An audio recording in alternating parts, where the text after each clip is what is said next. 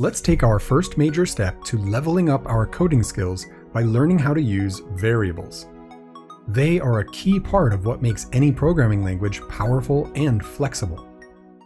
The word variable comes from combining the words vary, meaning change, and able, can, which perfectly describes what it is. A variable is something that is able to vary, or in other words, something that can change.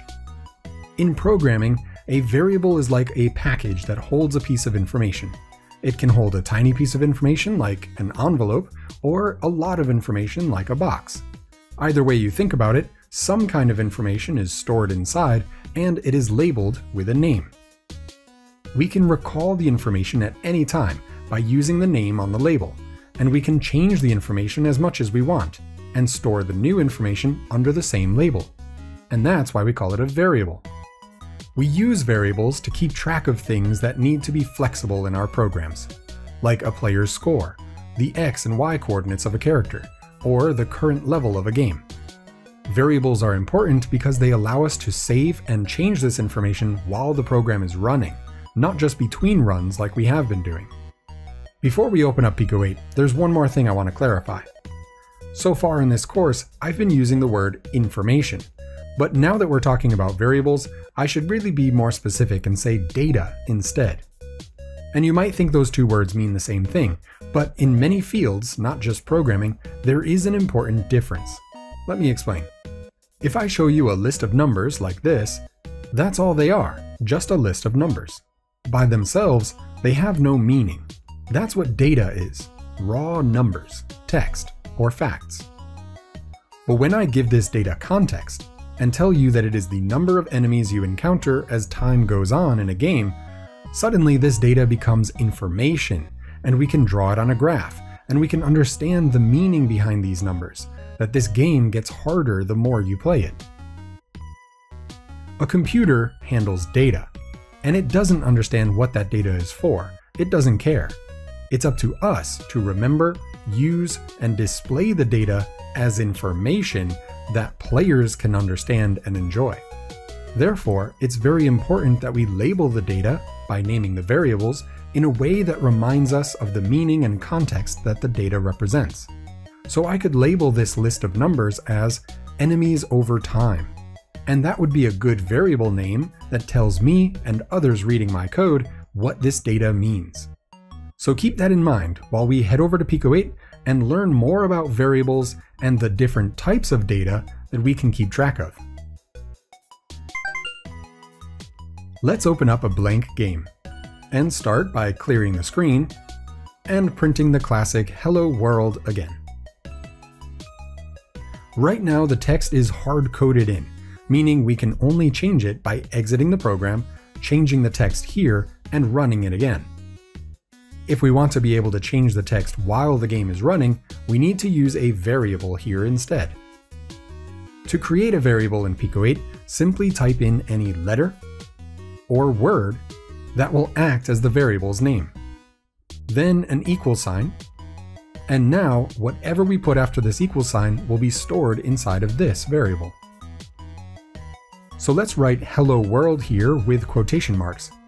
And let's name this variable something more appropriate to give meaning to this data. Since this is the text I want to print, I'll just name it text. Now we have a variable named text, and it is holding the data "Hello World." After this line of code is run, we can retrieve the data just by using the variable name, text. So now in print, we can erase the hard-coded "Hello World" and replace it with our variable, text, no quotation marks. We can run the program now, and it works just like it did before, but now it is printing from our stored data. And anywhere after even this line of code, the data "Hello World" is still saved inside of our variable text. Now let's use this variable for its main purpose, of being changeable. After we print the text once, I'm going to change the data to say sun. Then we can print text the exact same way again and run it. And now we see two lines being printed, "Hello World" and "Hello Sun," even though in our code, we are printing the exact same variable. And we can change the variable as many times as we want. and print it yet again. We used a single variable, but printed 3 different lines of text to the screen. Alright, now that you've seen a variable in action, let's talk data types. Data types are the different kinds of values that variables can hold. The data type we have created here, by using quotation marks, is called a string. Have you ever had or made a bracelet with your name on it? You take an actual string and you place beads on it 1 letter at a time. The beads don't have to be letters, right? They could be symbols or even digits. And that's true of our strings here too. If you want to space out words on your bracelet string, then you can use empty beads, right? Well, in code, that's what spaces are. And each space is a character that PICO-8 will print just like any other character. Check this out. So a string is a type of data that is a sequence of characters between quotation marks. And that's it, as far as the computer is concerned. So our variable text is simply remembering to hold an H followed by an E, then an L, and another L, an O, a space, and so on. Just a sequence of characters like beads on a string, and it has no further meaning than that. On the other hand, the word print does have meaning, and PICO-8 turns it green to show that it recognizes this word and that it will do something special when it reads it. So what if we print the word print? As soon as I put print inside of quotation marks, the letters turn blue, not green, because PICO-8 no longer sees it as a function name. It's now just a string, with a P followed by an R, and so on. Meaningless raw data, just a sequence of characters. The next data type is a number. But not like this. This is still a string. Let's make a new variable with the name of num, short for number, and it equals the actual number 6. And there's an important difference between these 2 lines of code. They are 2 different data types. The first one is a string, the second is a number. If we add more digits like 5, 4, 3 to both variables, PICO-8 understands this number as 6,543. But it only sees this string as the character 6, followed by a 5, followed by a 4, and ending in a 3. So what else is different? Well, we can do math with numbers. And I know that sentence is so simple, it sounds very obvious, but I'm actually saying something specific here, which is we can perform arithmetic, addition, subtraction, multiplication, division, on data the computer recognizes as a number data type. So we can do math with numbers.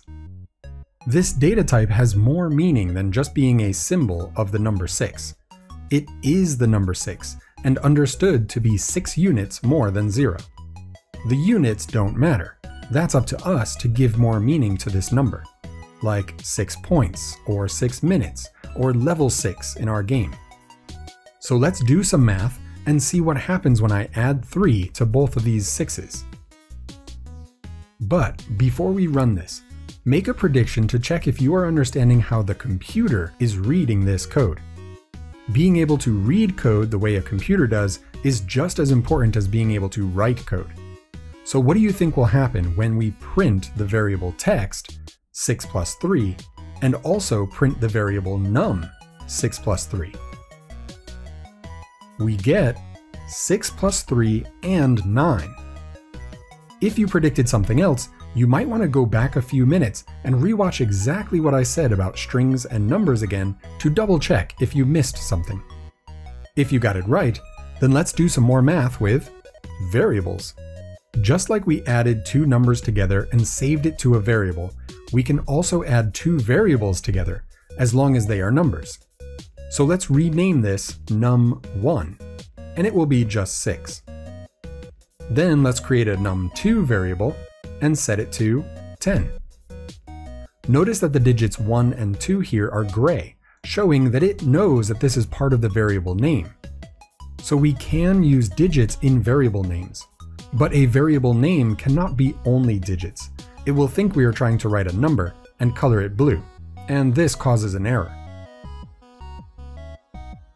So we have variable names num1 and num2, and then I'll make another variable that will be the result of doing math with these two variables.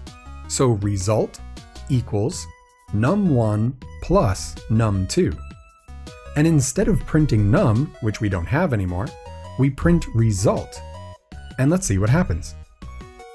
16. Nice. What if we subtract them instead? -4. Awesome. So variables can be negative numbers. How about we multiply them? We use the asterisk symbol for that. Usually shift plus the number 8 on most keyboards. Run it, and we get 60. Perfect. And now let's divide them. Use a slash for division. Run it, and we get 0.6. Cool, so variables can also be decimals.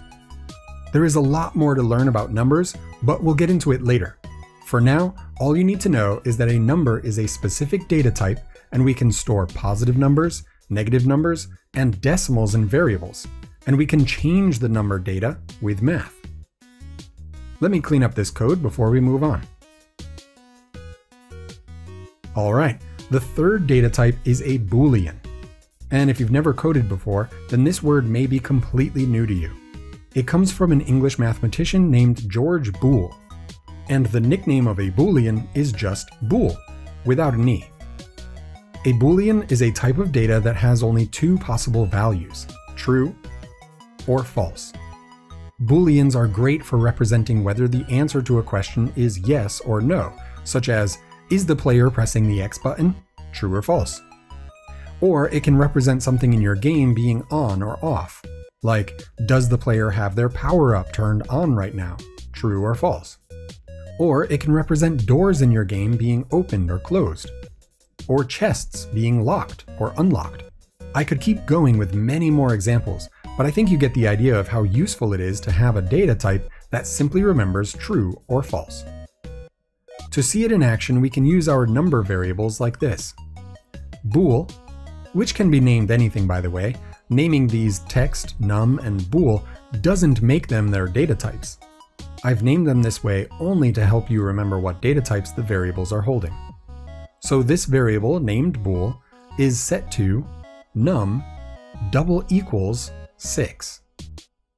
This double equal sign compares what is on the left with what is on the right, and checks to see if they are the same. If they are, then the result will be true, and true will be saved as a Boolean to our variable named bool. If they are not the same, then bool will be saved as false. Let's make sure we print bool, then run it and see. Okay, that's true. Num is equal to 6. Now let's change it and compare our num with 6 as a string this time. What do you think? Will the computer say that they are the same and print true, or different and print false? False, because it recognizes the different data types. Now there are even more data types, but since this is just an introduction to variables, we aren't going to go into detail about the more complicated data types until later, where we will break down each one in its own video. But I do want to show you how variables can make your code easier to manage. If you did any of the side quests from our last video, then you probably had many lines of print, and used a lot of different numbers for X and Y coordinates, as well as colors. But now that we can use variables to save those numbers and label them, it can make code easier to read and change. For example, let's tell this line to print at 30x and 40y, and in red, color number 8. If I want to change these numbers later, I have to find this line exactly, remember what the order of each number represents, and then change them right here. But now we can replace these hard-coded numbers with variables instead. Up at the top, let's create a variable named x, and that will be 30. Then another variable for y, which is 40. And another variable for color. It's common to use the letter C for that, which we want it to be 8. Now we can come back down to this print and replace the numbers with our variable names, x, y, and c. Run it, and that works. And now it's not just easier to read this line of code, but it's also easier to quickly look at the top and change the exact variables I want to change with the names of the variables reminding me what the numbers represent. How easy was that? Alright, I think that's all you need to know right now. Even though I'm tempted to tell you more rules and suggested formatting about variables, like different ways of naming them, but actually I think you'll learn better if you're allowed to explore and discover what works and what doesn't work. The important thing is, explore within the boundary of what you know so far, and go for mastering these new skills. If you bump into an error, that's great. See if you have the knowledge to figure out why something broke, and if you can't figure it out, then just ask.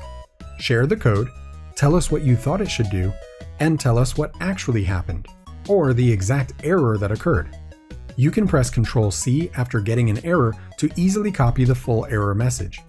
We'll help you understand what happened in the comments. So go play, explore, and discover what you can. If you're not sure how to start practicing using variables, then go back to the side quests of the last lesson. You can redo them, but with variables this time, or tackle the ones you didn't do using variables to help make those tasks easier. Have fun! But before you go, let's just take a moment to thank our supporters on Ko-fi.